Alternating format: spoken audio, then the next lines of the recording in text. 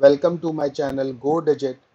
Today in this video we will learn about the Azure function and its integration with the Visual Studio Code. So this is the second part of the video, guys. Last week we have learned about how to what are exactly Azure function is and how to create a new Azure function via Azure portal. Okay, so in the second part of video, we will learn the same concept but via VS Code. Okay, so this is my Azure portal and I have already opened my new instance of the VS Code. So guys, before you start creating your Azure functions via VS Code, first of all, you have to install some of the extensions which are already available in this application store. So those extensions are Azure account and Azure functions, Azure resources. By the way, if you download the Azure resources, it will install almost all the applications of the Azure, like Azure App Services, Azure Database. Although you don't require this, the main things which you require something is Azure resource and Azure functions. Okay, so you must install these applications first. Then, after you install these two applications, you have to install one of the tool called Azure Functions Core Tool. So it's a Windows installer package which you can download via Google. Okay, so please install this tool as well. And once you install it, then when you open the VS Code, you will be able to see this kind of navigation pane. Like you get this icon. Okay, when you click on this icon, you will be able to see this kind of navigation pane where the first section is showing you about your resources, like whatever resources you are having currently on your Azure portal against your account. And then the second one is the local workspace. Okay, then the thing is that first of all, to start with, currently I've already signed in, but let's say uh, this is your fresh installation. So first I sign out. Now this kind of window you will see after your fresh installation. So very first step is that you have to connect your VS Code with your Azure account. So let me click on the sign in, and now it will ask me about my Azure credentials. So let me select one,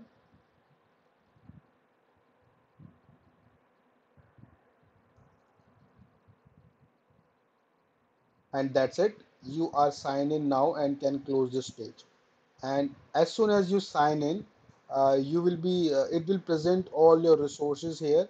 So currently you can see that this is my subscription plan called Pay As You Go, and then all my resources in the Azure, like if I'm using any app service resource, Cosmos DB resource, function app, or any such thing like this.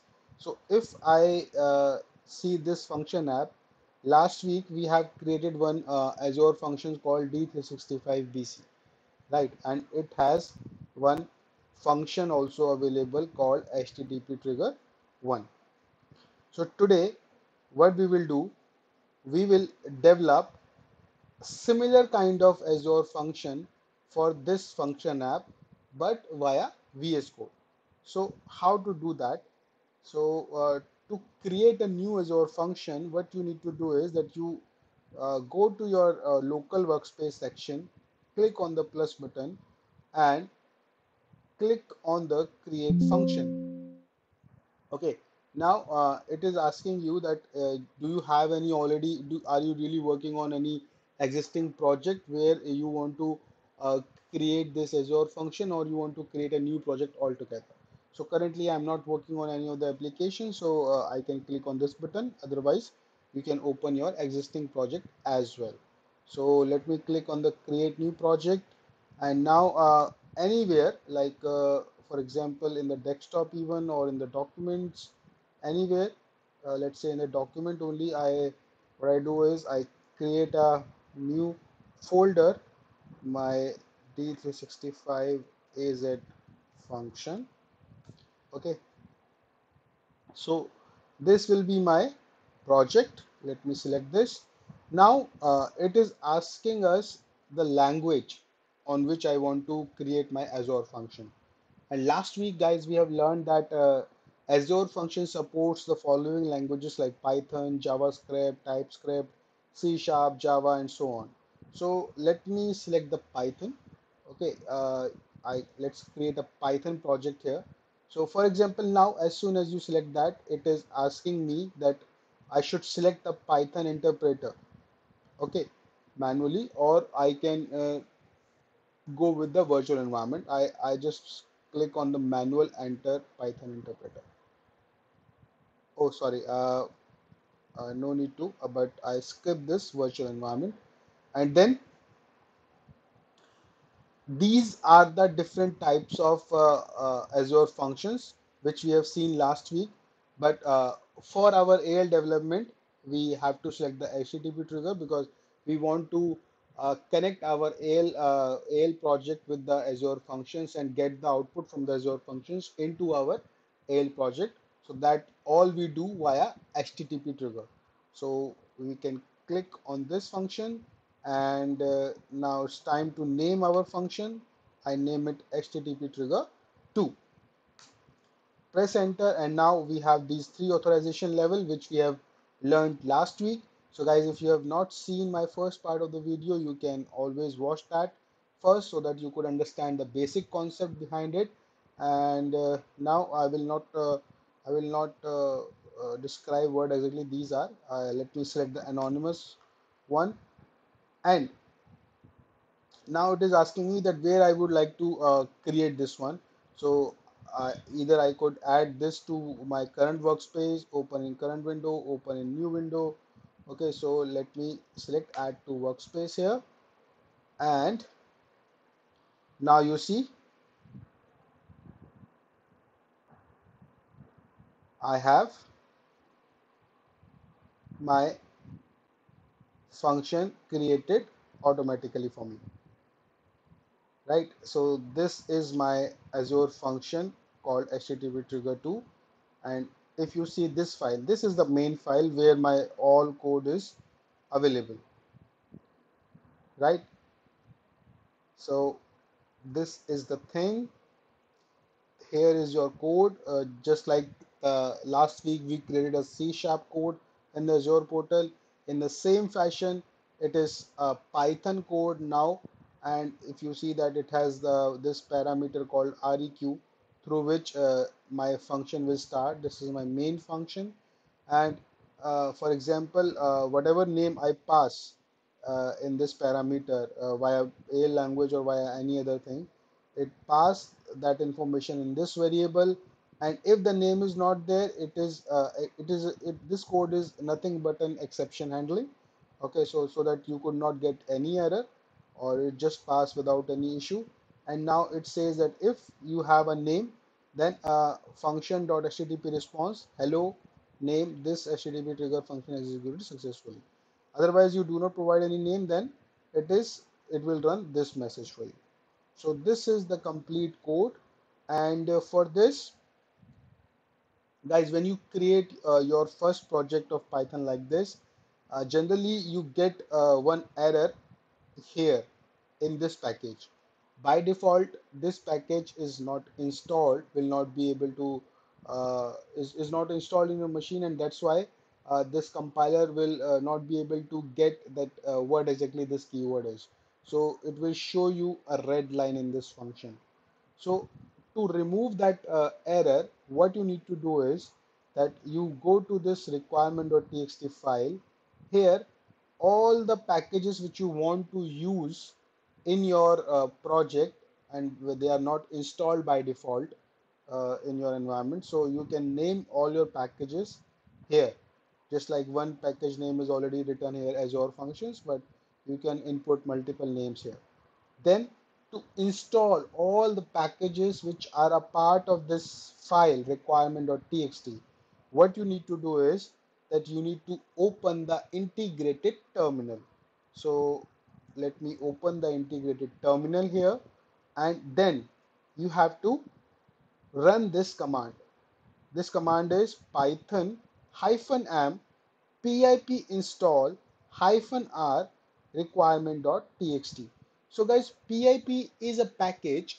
Pip is a tool, you can understand, which helps to install all the Python libraries in your project. Okay, so here I'm telling this tool that whatever packages are defined in my requirement.txt file, you have to install all the packages. Okay, and just for your information, pypi.org. This uh, is you can say is a library which have all the packages available. From here in this only you will, it's like a marketplace where you will find all the Azure, sorry, not Azure, but the Python packages libraries available.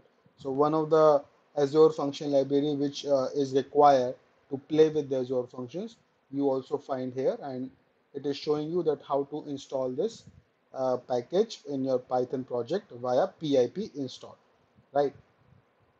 So please use this command in your terminal, like here. Okay, you need to just copy and paste this command here so that it will install all your packages mentioned in the requirement.txt file. Okay, and as soon as you install it, you will see that your error will be gone from here. Okay, now this is my complete code. In order to, in if you know Python language, then you can, and based on your requirement, you can modify this, existing code and do whatever you want to do. Okay, so now when my complete function or the code is written and I'm ready to deploy this function on my Azure portal. So what you need to do is that you need to again come here in the Azure portal, Azure functions icon, and then currently as you see that in my subscription only one function is available called HTTP trigger 1,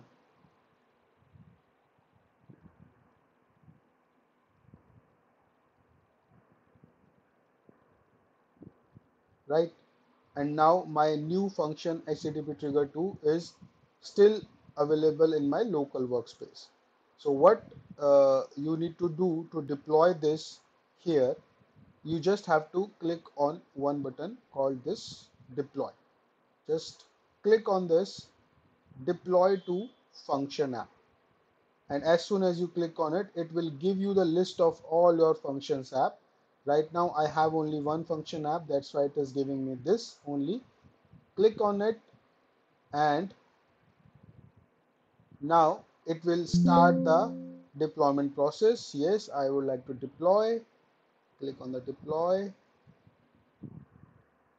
and the deployment is start. You can see, and you can click on the output window as well to see the progress of your deployment.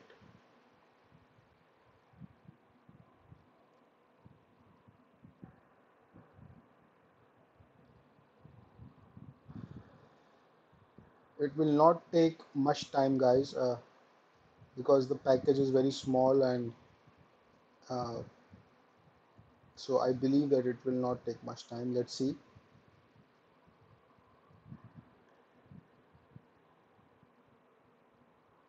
Once it deployed, na, then we will see the output also, like just like the last week we have seen how we managed to make a communication with our Azure function. We will see that also, and you can already see that deployment is already successful. It is now syncing the triggers only, and that's it. Click on the view output, and now my HTTP trigger 2 is showing here. Okay, so now if you see, let me copy this just to see whether I would be able to make or establish a connection with it or not. So click on the new request and just paste the URL here in the header. Let me Type the name, pass the name. It's a important parameter, so you have to pass it. Click on the send button, and that's it. I'm getting the positive response. And if I add name here as well and click on send, so now this code is running. So